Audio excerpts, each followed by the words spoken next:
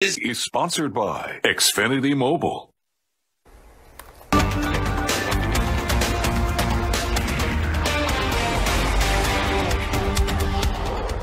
Firefighters in South Jersey are hard at work tonight, putting out a large wildfire within the Wharton State Forest in Burlington County. The blaze has burnt around 4,000 acres, according to the Forest Fire Service, and is 65% contained.